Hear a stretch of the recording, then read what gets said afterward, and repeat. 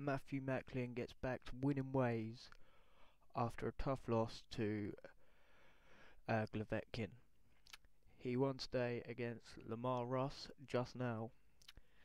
It was a good performance, but it weren't the best I've seen Macklin. I don't think he's gonna go and beat Glavetkin in a rematch after that performance. I think he needs to take a different path, maybe to a world title. But well done to Lamar Russ. He put up a good fight. It was only his 15th fight. It's not often that you see someone of only 15 fights getting thrown in with a multi-time world title challenger.